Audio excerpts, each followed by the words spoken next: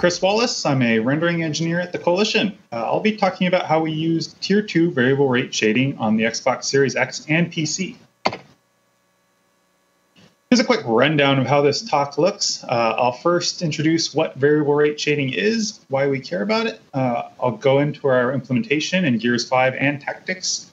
We'll show some of the results on both the visuals and the performance improvements. And then finally, we'll go over some integration tips to help others evaluate if variable rate shading makes sense for their engine.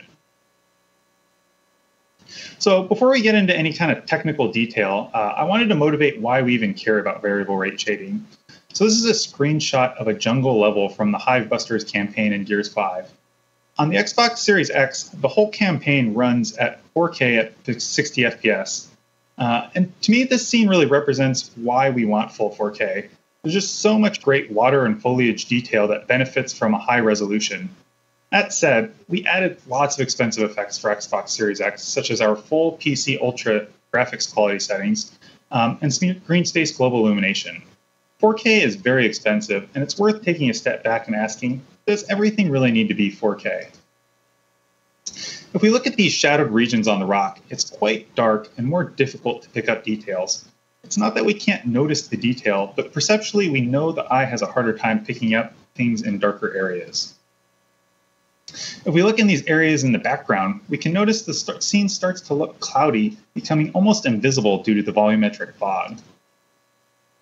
And finally, it's important to keep in mind the water here is translucent, so we're rendering loads of opaque geometry underneath that water.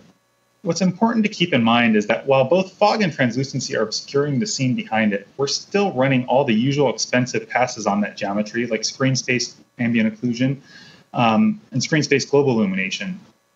And so you can see, even for a scene like this that's dense with detail, there's still a reasonably long list that don't really need to be at full 4K. What we really want is some kind of tool that lets us control resolution, but in very limited areas of the screen, while leaving other areas untouched. And that's exactly what variable rate shading does. It allows you to specify the resolution of a pixel shader with various ways of controlling where you apply that reduced resolution. So by default, there are 4 types of shading rates. There's 1x1, which is full resolution. There's half resolution horizontally, half resolution vertically, and then finally just half res in both dimensions. There's also optional shading rates that are only supported by some hardware, or even coarser shading rates. We didn't use these in our implementation due to the smaller hardware support, but it's worth pointing out that these exist. We actually shipped Tier 1 VRS support with the release of Gears Tactics on PC. Tier 1 is a more limited version of variable rate shading that's quite coarse and requires you to specify a shading rate on a per draw granularity. What that means is you essentially select a single shading rate per mesh. The benefit of Tier 1 is it has a wider range of hardware support. One of the priorities for Gears Tactics was the ability to run on even low-end Intel integrated parts. And we found simply relying on dynamic resolution was a poor experience. By using VRS, we were able to get better control of how to tweak resolution and to give a better experience even on integrated GPUs. That said, it wasn't without compromises. Even the more conservative uses of VRS were still noticeable due to the lack of fine-grained control. So fast forward to the Xbox Series X and S. For Gears 5, we wanted a next-gen experience that could leverage the power of RDNA 2.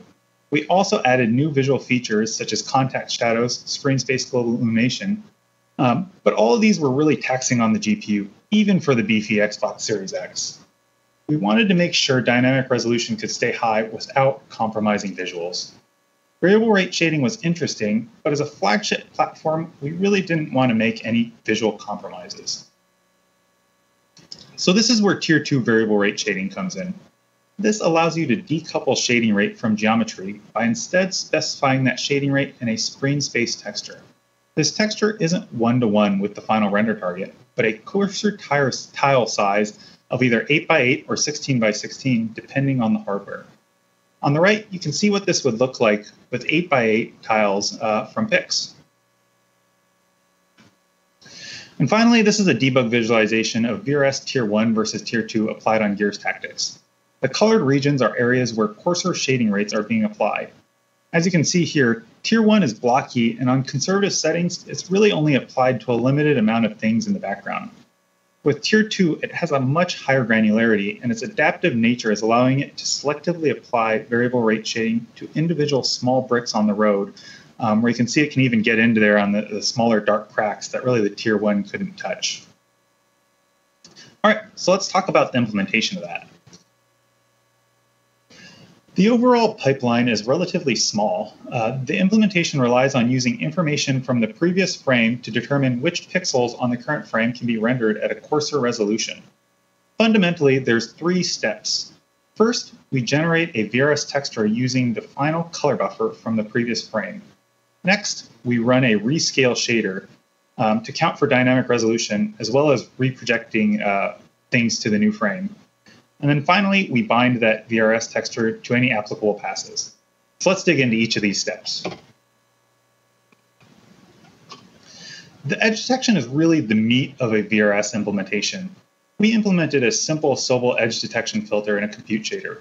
We map a compute shader thread for every pixel in the full 4K buffer, with the thread group size matching the hardware VRS tile size. Each pixel then uses edge detection both vertically and horizontally to calculate a shading rate. It's important to call out that this should be done in sRGB color space, since what we care about is the perceptual difference between colors.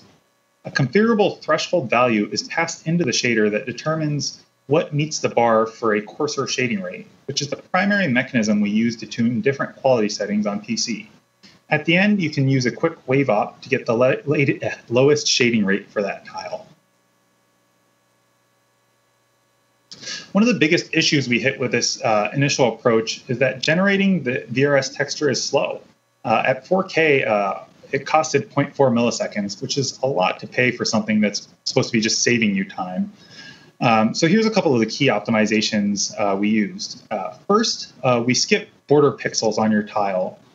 So by the D3D spec, a 2x2 coarser shading rate is not allowed to straddle the border of a VRS tile. And so by skipping that border, if you just do the math on that for a 8x8 tile, you can cut down pixels you need to do edge detection on from 64 to 36. And that by itself halved the time to 0.2 milliseconds. At that point, we looked at the bottlenecks, and you spend a lot of time. We had this, our edge detection running at the very end of our post-processing chain as a standalone compute shader. And so we looked at the bottlenecks there, and most of our time was spent just writing out the scene color and then immediately reading it back in the edge detection shader. So a quick trick we did was just merge the edge detection into the tone mapping shader and avoid that round trip to memory. And then the final optimization we did was just running on an async compute over our next frame's depth pass. The rescale shader then takes the output VRS texture from the previous frame and rescales it to work with the downscaled dynamic resolution if necessary. The rescale shader is extremely lightweight because it's running on an 8 to 16x downscale of your render target. So it's quite fast. We also do the reprojection here, and we largely do this here because unlike TAA, you can get away with an approximate reprojection because worst case here is you'll get a single frame of reduced resolution in the area of fast movement. Again, in practice, we didn't see any artifacts due to just the approximated reprojection. And finally, the easy part, binding the VRS texture. This is made easy in DX12. Just call it RS set shading rate image and pass in the VRS texture. We applied VRS to more than just the base pass, but also to many of the other heavy hitting passes like lighting and screen space reflections. One thing we found was that applying to VRS to some passes is more obvious than others. For example, translucency, which is usually used for things like dust or mist, generally have low frequency textures, and you can get away with a more aggressive use of VRS. However, something like screen space reflections ends up being a lot more noticeable. And so to handle this, we ended up generating 2 different VRS textures, our default VRS texture and a more conservative VRS texture. The good news is generating the VRS texture is largely free. We reuse the edge detection results, but just compare against a more conservative threshold value. Because the shading rates only use 4 bits in an R8 texture, we can store the conservative shading rate in the upper bits of the texture, and then we split shading rates into separate textures as part of the rescale shader. So let's go back to that screen space global illumination pass I hinted at. Screen space global illumination defaults to firing 8 random rays per pixels to different areas of the screen to approximate indirect lighting. Visually, it has great results as you can get lighting off of things like emissive objects that would generally be too expensive to represent as light sources. But it's also easily the most expensive effect that we had on Gears 5. Global illumination generally tends to take well to being done at lower resolutions, so VRS seemed like an interesting idea. The problem here is that it's a compute shader, and VRS only works with the fixed function rasterization. But that's okay. The VRS texture can be read from in a compute shader just like any other texture. The screen space global illumination shader is a bit of an oddball where a single thread group has 4 waves. So we adapt that to work with VRS by using the shading rate and terminating some of those waves based on the shading rate. So a shading rate of 2 by 2, for example, would terminate 3 out of 4 waves. And then at the end of the shader, we fill in the holes for the waves that were terminated. So let's get into the results. This is a screenshot of Gears 5 with VRS off. And this is VRS on. So I'll go back and forth between those a couple of times. But I won't spend too much time here because there's really nothing here to see. I've scrutinized these myself, and there's virtually no difference. So this example is a little more interesting. This is a shot from a cinematic in Gears 5. This is VRS off, and then this is VRS on. And here you actually will notice some subtle difference in the bokeh. And this is because VRS is being used quite aggressively here because it's detecting that the depth of field is blurring out a lot of detail in the background. But what's interesting here, I'll go back and forth, is that I want to draw your attention to the fur on Kate's armor. And in this case, it actually looks a little bit better with VRS on. And that's largely because we're seeing an almost 10% increase in dynamic resolution scaling. And that really shows up with things like alpha masked fur and hair. So here's a quick look at a breakdown of the performance on that frame on the Xbox Series X. On the right, you can see a visualization of where VRS is being applied, with the red areas being done at full resolution. Yellow is either half vertically or half horizontal, and then green is full half resolution. As you can see, past performance can scale quite differently based on different performance characteristics of the pass. Switching gears, let's talk about PC. On PC, we offer 3 different VRS settings: quality, balance, and performance. So quality matches what we use on console. The target here is really 0 perceptual difference from VRS off. Balance makes some minor trade-offs that are noticeable if you're just flickering back and forth between screenshots. But in general, it's largely not noticeable, but you get a bigger perf gain. And then performance mode is visually noticeable, but still relatively minor, but gets the biggest GPU performance increase. On the bottom right, you can see a visual comparison of how aggressively it's applying shading rates. I took these performance numbers on an AMD RX 6900 XT on the Ultra settings, but I should note that we saw very similar numbers on NVIDIA RTX cards. That said, clearly the PC Ultra settings are kind of too easy for the 6900, as we're hitting way below 60 or way above 60 FPS. And so let's look at our PC Insane settings, and we'll also turn on screen space global illumination. As you can see, the performance gain from VRS is quite a bit bigger. And this makes sense because we have much heavier shaders, and so you'll see larger gains from VRS. So finally, I wanted to talk about things that will help you evaluate A, if VRS is worth pursuing, and B, how much work is involved. For performance, the good news is it's very easy to evaluate this. Using Tier 1 VRS, you can simply set everything to use 2x2 shading rate at the start of every command list and see how that changes performance. This is the kind of thing I would expect even for most engines. It'll probably take you less than a day to test out. And my suggestion would be taking that final performance gain and consider your final win to be something between 30 to 50% of those savings. I wanted to note that you shouldn't be looking at the whole frame performance time, but specifically of passes where VRS would make sense. So for example, your VRS texture is generated from the point of view from your camera. So if you're doing anything, say, from a lights point of view, it really doesn't make sense to be applying VRS there. This is a simple trick we use to apply VRS to passes. Essentially, we added a scoped VRS class that would apply Tier 2 VRS on construction and unbind it on destruction.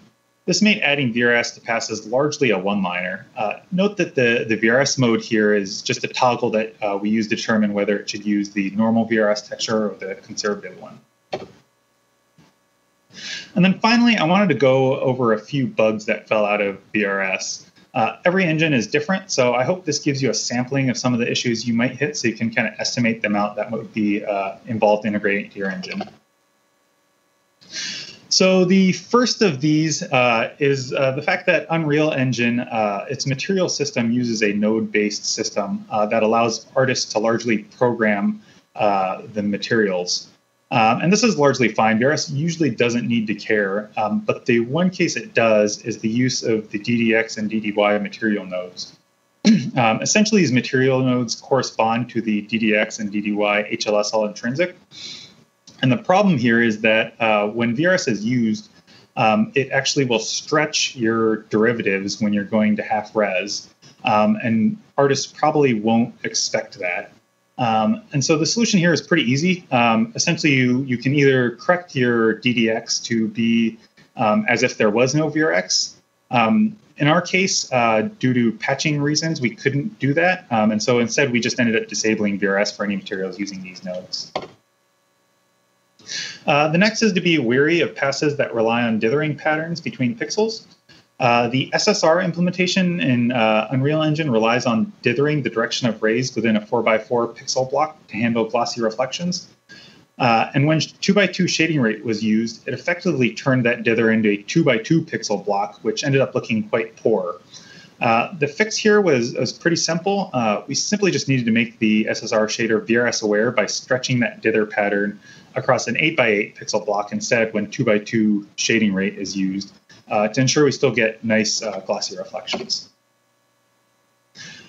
And then for lighting, so this is an example of where VRS was causing odd specular highlights to show up where you wouldn't expect it. So it's a little hard to see here, but essentially if you look on the bottom of Kate's amulet, there was a couple of sort of specular hot spots where you wouldn't expect it to be because it's in shadow. And the issue here, if you look at the normal G-buffer, it's kind of obvious what's going on where essentially 2x2 VRS is being used on the edge of that mesh. And when you use 2x2, the pixel centroid moves to the center of that 2x2 block, and you end up interpolating the normal on that edge. And so this can be problematic because the interpolated normal doesn't really represent either of those things. And so the solution here is again, pretty straightforward where instead of putting your pixel centroid at the center of your 2x2, you want to snap it to one of the pixels in that 2x2 block. And then finally, a common question we get is whether any special handling is needed for HDR. Theoretically, the answer is yes. In practice, we don't. So Gears 5 and Tactics were both authored in SDR, and then we convert to HDR in a final post-processing step. That mapping is based on a curve generated from a machine learning algorithm, as well as heavy amounts of artistic tuning added on top of that, which is really all to say that the mapping from SDR to HDR is not a linear conversion. And in theory, VRS should be applied differently between SDR and HDR. However, we found that applying VRS based on the HDR results were good enough. We didn't notice any kind of weirdness with HDR. And a benefit to treating SDR and HDR the same is that we got a consistency in performance that wouldn't change, so we didn't need to kind of double our testing for both SDR and HDR. So to wrap up, if there's one thing you take away from this, it's that VRS is a tool that can make your games look better. It's really easy to see it as a feature that strictly reduces resolution, but when it's used in tandem with dynamic resolution, it gives you a much better control over where you spend your GPU time and ultimately a higher quality frame. I'm a big fan of the way the VRS API was designed. With a lot of GPU optimizations, they're kind of a gamble. We don't really necessarily have a crystal ball to tell us, which optimizations might work out and which won't. With VRS, you can use Tier 1 to pretty quickly assess what kind of performance gains you might be able to get. And then finally, since this is all using DX12 Ultimate, this means any work you do with VRS will carry over across both console and PC. And with that, I just wanted to give some thanks. I wanted to give some thanks to the key contributors. So both Jacob Nelson and Cam worked on the VRS Tier 1 implementation on Gears Tactics. And then the rendering team that helped out on the Gears 5 implementation. And then finally, the tech art, who are kind of largely they made the call on whether this met the visual bar. And then some help from the Xbox, D3D, and ATG folks. Finally, here's some references on some of the blog posts on VRS. And with that, thanks for watching, and hope you have enjoy the rest of the GameStack Live Talks. Thanks.